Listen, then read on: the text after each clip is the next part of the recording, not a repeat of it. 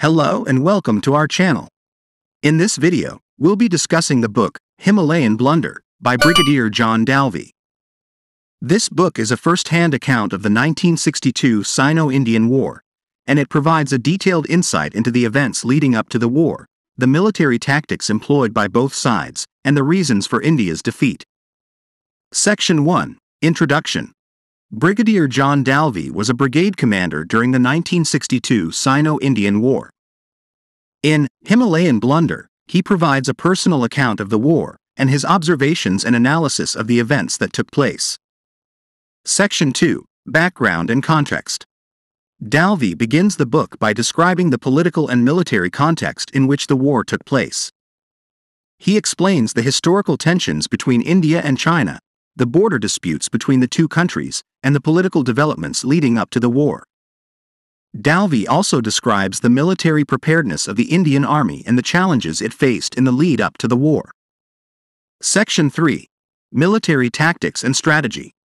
In this section, Dalby provides a detailed account of the military tactics and strategy employed by both the Indian and Chinese armies during the war. He describes the battles and skirmishes that took place, the terrain and weather conditions, and the challenges faced by the Indian Army in its efforts to defend its borders. Dalby also reflects on the mistakes made by the Indian Army and its leadership during the war. Section 4. Reasons for India's defeat. In this section, Dalby discusses the reasons for India's defeat in the war. He highlights the political and military factors that contributed to India's defeat, including the lack of preparedness of the Indian Army, the poor leadership and decision-making, and the political interference in military affairs. Section 5. Conclusion.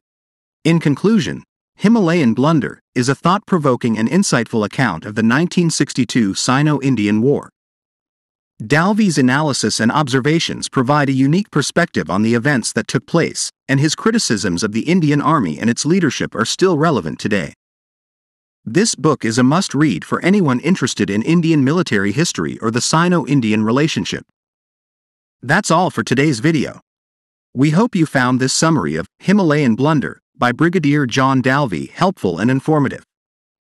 If you enjoyed this content, please give us a thumbs up and consider subscribing to our channel for more videos like this. Thank you for watching, and we'll see you in the next one.